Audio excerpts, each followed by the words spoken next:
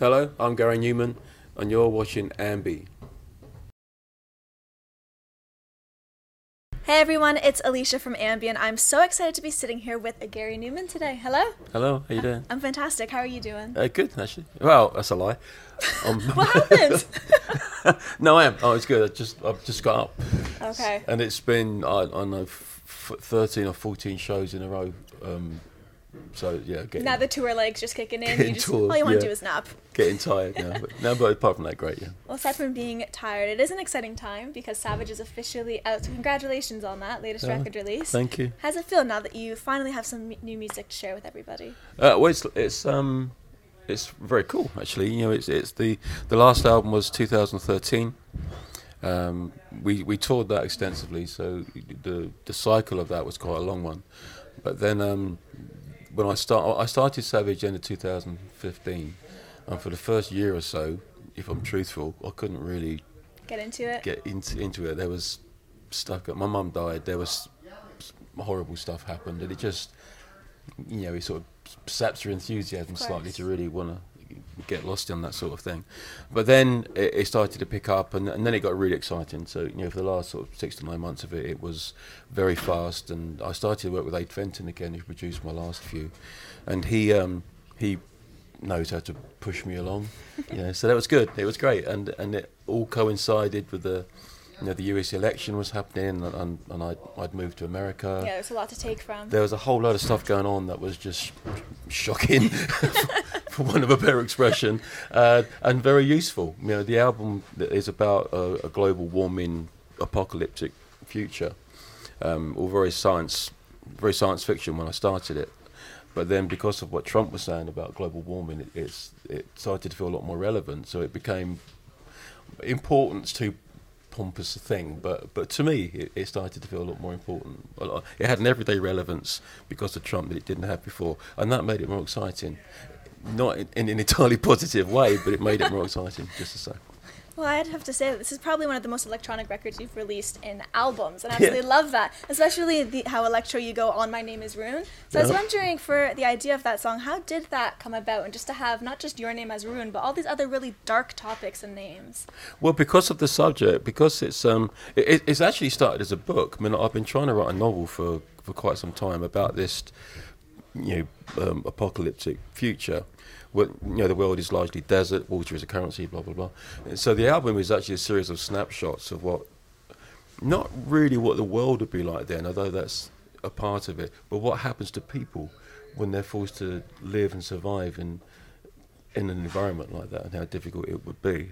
But the electronic thing's interesting because Billboard threw it out of the chart. I know, it wasn't even on it. No, it's not electronic enough, apparently. That's insane. I thought so. I was surprised. You know, if it was a dance chart, then I would understand. Because it's not a dance record. But it's not. It's a dance electronic. You're one of the chart. Pioneers of electronic music right here too, and you didn't make that. That completely shocked me when I saw it. With my most electronic album I've ever made. You know, the one they talk about as being this pioneering, albums that kind of kick-started the whole genre in a way. Things like Replicas and Pressure Principle from way back when. Savage is far more electronic than they are, and yet it's not electronic enough anymore. So weird. That is just, and it was really disappointing because it went in at number one on that. You know, even beat Calvin Harris, which I never thought would happen. And then not only got demoted from number one, but got kicked out of the chart altogether. Really? Did you send I can't be an electronic chart. Did you send something their way or kind of try to voice it? Like, how is this not? Well, they actually kept it away from me. The record company and my wife Gemma were very involved in fighting against it, and there were emails backwards and forwards, and but it didn't last long. Very very soon, Billboard essentially said, "Made my decision." It's one man as well. Made my decision. Don't talk to me anymore about it. That's it. And they wouldn't entertain. We sent them charts of how many parts were electronic and how many were organic, and it was like 85-90% all computer-driven software, and the organic stuff was me singing and a bit of guitar. That was it. They wouldn't entertain any of it. No, it doesn't sound electronic. How is it supposed to sound then? Well, if it makes you feel any better, I feel like everybody else aside from them feels it's an electronic record. So thank you. You're very welcome. But yeah, it was bizarre, and it makes a mockery of the of the chart, really, which is a shame. Yeah. Well, Savage serves as your 18th solo record, and I love how you're still able to keep things so fresh and unique on your albums, especially putting it back to the desert you mentioned earlier, those Middle Eastern vibes. So has that instrumentation been something you've always been a fan of, or why did you decide to pick up on that? I have always been a fan of it. So, there's a chance it would have been there anyway, but within the context of the story that the album is taken from, I was trying to find a way of expressing the idea that Eastern and Western cultures have effectively merged. Because of what's happened to the world and the difficulties of simply surviving, there is no longer any time, no time for religion actually, religion's gone. Eastern and Western differences have evaporated because of a much stronger need simply to survive from one day to the next. So it was trying to find a way musically of expressing that. And so bringing in Middle Eastern melodies and instrumentation into a Western album, I thought was a cool way of doing it musically, and it all makes sense. The sleeve, the font, for example, looks Arabic. Yeah, so but it's English. This is Farsi, but the actual language is English. So again, it's that merging of the two, and the look of the sleeve. I'm of course. I'm standing there looking the way I look, and I wanted to give it a vaguely military feel without it looking like weapons and straps and all that sort of stuff. I wanted it to have a military look to it, to try to give some sort of indication as it would be a very, very violent sort of world, and so all of it, the musical side of it, the sleeve, the lyric, obviously, it's all trying to find ways of expressing this idea that the book looks at. And what I've got to do now, when all this touring is finished, is actually finish the book. I've been on it forever. It's really embarrassing. When I did the last album in 2013, I was talking about it then. Same book, still not finished. Is it just that the music keeps coming in, like the ideas for new songs, and you kind of have to put on the back burner? It's a bit that, yeah. It is a bit. It's something that I've never really sat down and said, right, I'm just going to do that. So it's something I just keep going, day here, day there, and that's, you can't write a book like that. Not that I know much about it. I've never written a book, but I would imagine You're trying. you really got to apply yourself to it and kind of lose yourself in the world that you're trying to create.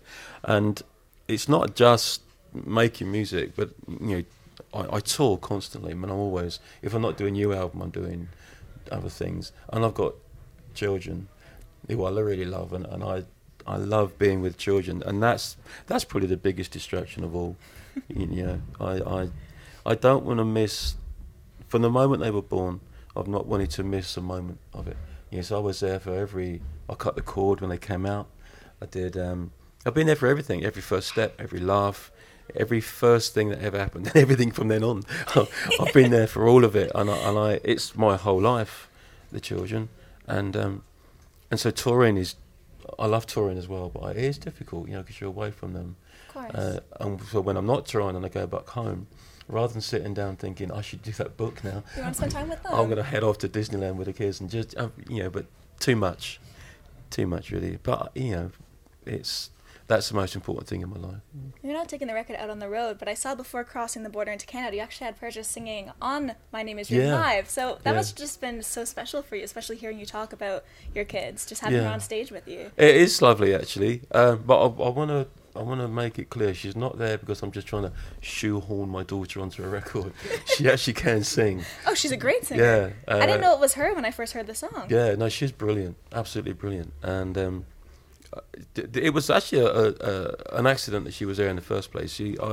I've been working on that song, the My Name Is Ruin song, for a while, and I had these ideas for what these vocal things were supposed to do. That it add a dynamic to the song, lift it in between the verses, then it would drop back down to the verse again, and then the chorus would come in bigger, and all these sort of dynamic things that I had for it. And I tried it with my voice, and it just didn't work. So I couldn't reach the high note for the octave, which is embarrassing. I'd done it in the wrong key, and the Arabian part that's in the song, again with my voice, it just, like now, it sort of rumbles along, sort of quite low. And it just didn't sound right. And she come home from school, it's as simple as that. I poked her head round the door and just said, hello, Dad, I'm home. And I thought, I have an idea, light bulb. Why are you here? So in she came, and she was just amazing. And she nailed 3 completely separate parts straight away. And she never even heard the song. Just learnt these parts. And the Arabian one's quite tricky. I mean, bang, bang, bang, bang, bang. And and she multi-tracked everything, perfect, and it just made the song. It was brilliant. And then we went out to do the video for it because the record company chose it as a single. Did the video for it out in the desert, and again I thought, this might be a bit much for her. She, surrounded by people, being directed, and she might crumble a bit with that. Didn't at all. But she's nervous. She's not cocky or precocious at all. She's nervous, but she overcomes it, and I think that was a strength of character that I was really proud of more than anything, really. And then with the shows, the first show she did ever was in Liverpool in Britain. There's 3,200 people. And no big deal. And she was so nervous, but she'd just come out and she did it. But she was like this actually, sort of fairly still, and had her words written in front of us. She can't remember the word, like me. But since then, she must have done, I'm not sure now, 15.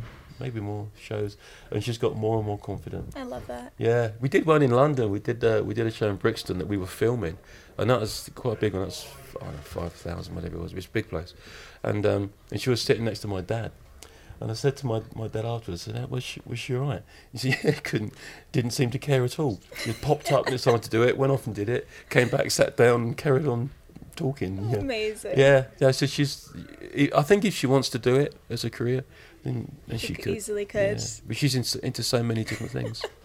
I loved finding out that you actually have a 20-foot bronze dragon in the front of your garden of your house. Yeah. Was that something that came with the house, or was that something that you were just like, no, it came with it. This? It's we love old. I collect swords, for example. And we have a fascination for dragons. I've got loads of books all about dragons. My kids love my dragons. And there is a style, the old English castle kind of look is a style that we've loved all our lives. And we've often talked about, wouldn't it be great when we're older if we could actually afford to buy a little castle somewhere? Never thought it would happen, but you dream about these things. And so we're trying to buy a house in Los Angeles when we were going to move there.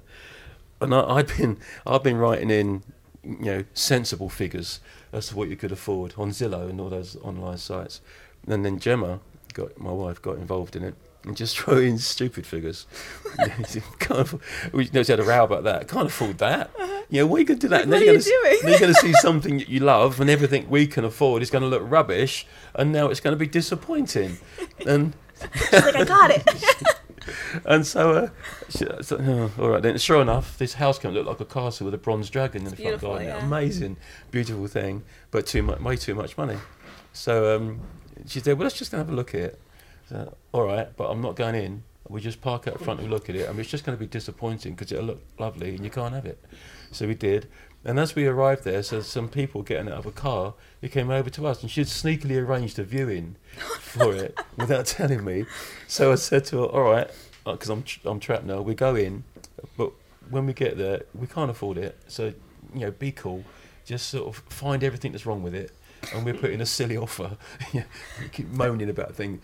And she did the opposite. The man opened the door and she just screamed, because it is lovely. Whoa! And she just ran off. And she was gone for about 10, 15 minutes. I didn't see her. Wow. All I could hear was his screaming. So every room opens. Yeah. Oh, look at this. Oh, God. So we put in the silly offer and they said no. And to cut a very long story short, that went on for about a year. Really? Yeah, but eventually we did get it. They got the people that were trying to buy it kept messing them about, and buyer after buyer would let them down. So by the time it came back around to us again, proper price. They accepted us silly offer because they were just so fed up with trying to sell it. So we got this amazing. It's got secret staircases, and really? You press a part of the wall and it opens up and there's a staircase. Oh, actually, the girls must love that. Yeah. Wow. One of the girls, there's a trapdoor in her closet. You go into a closet and this little thing, you open it up and it goes in between floors and it's all lit up, but only kids can get in it. Wow. It's amazing. That's so cool. Yeah, it is. Yeah, really lucky to get it. Oh. Well, let's wrap things up. I do want to bring it back to the fans. Is there anything you would like to say to all of those who will be viewing? Just any parting words? Oh, so much actually. This album has done better than any one I've had for a very long time. In Britain, it got to number 2, and it was just an amazing turnaround of because it got really bad for a while. Towards the end of the 80s, early 90s, especially. Actually, I was pretty much dead and buried. Nothing was selling, and I literally couldn't give tickets away because we tried giving them to people in the street who didn't want them. So it got pretty bad. And the good thing about that is you kind of give up all commercial aspirations, and you just go back to doing it for the love of doing it again. You just write songs that you love. But the thing is, enough of them stayed with me even during that low bit that it gave me something, a little acorn to try to grow back. And it's been a very long time, but it is getting there now. The album's done amazingly well. This tour has been the best North American tour I've done for a very, very long time. And you're just really grateful, for the people that were still there, the people that are getting into it now. I mean, I'm grateful for that. It's just, I don't know. I think you have to have been around for a long time, and you certainly had to have had some serious ups and downs within that to really appreciate what it means to have people that stayed with you for a long time, and to see people coming in. I think when success comes early on, you kind of just accept it too easily, and you just like it's nothing. Not nothing, but not as much as it should be. Okay. And you don't appreciate what's happened as much. I don't think you appreciate the people that have given it to you, which is the fans, enough.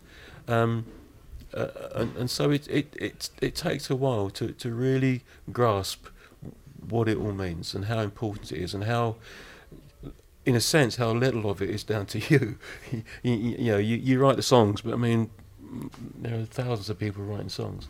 I don't know, but you change, and for me, it happened quite a long time ago, actually. When I've been with my wife now 25 years, and I remember when we were first together, even back then, I was doing things with the fan club. We would have monthly competitions where fans could come out with me. This is in England mainly, and we'd do go-kart racing or paintballing. So even way back then, I'd already realised how important it was, and was trying to find ways of building closer relationships.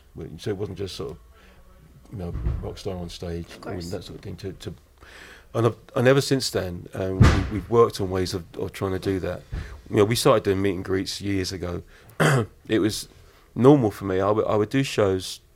This is when I was younger, and I would wait out by the bus at the end of the show, and I could, so you've done your gig, and then I'd be outside.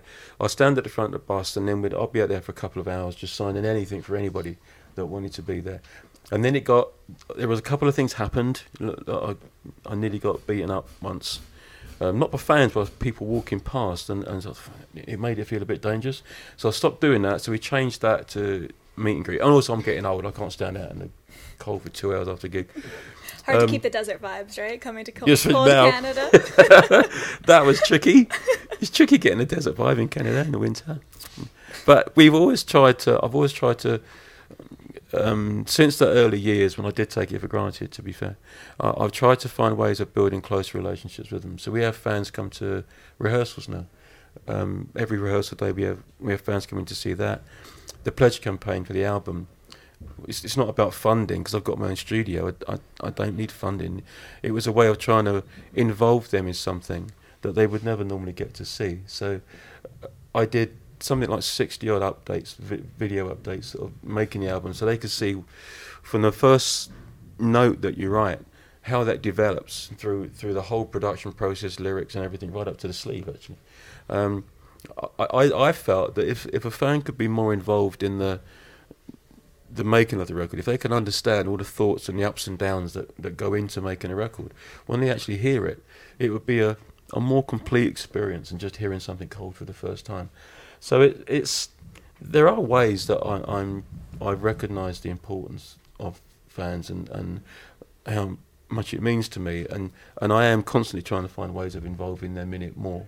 Not so that I'm going to be everybody's best friend. I don't mean it in that way, but just try to involve them in a way that gives them more than just going to a gig, seeing a show and going home again, or listening to a record and liking it or not liking it and putting it away again. To have a slightly better connection than that. That was incredibly put. I love how humble you are. as a fan myself, it's amazing just sitting here with you and hearing all the stories. So just thank you for really? taking the time. Oh, that's all right. Thank you. I appreciate it. And remember, to everyone viewing, you can visit us at amusicblogger.com for all exclusive interviews, features, videos, and so much more. See ya.